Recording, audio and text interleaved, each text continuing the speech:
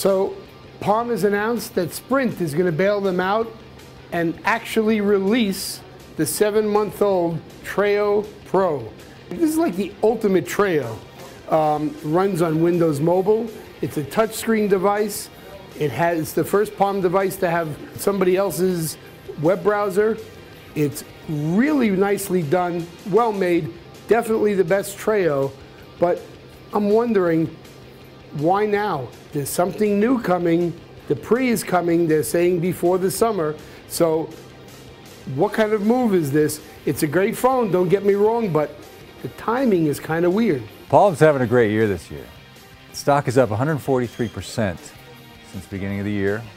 This is quite a feat given the market's been down the worst in decades.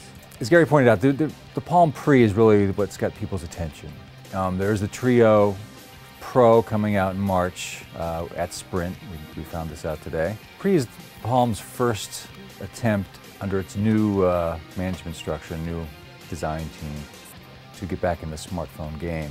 And if successful, Pre will become a candidate to maybe take over some sort of a challenging position to Apple's iPhone, for example.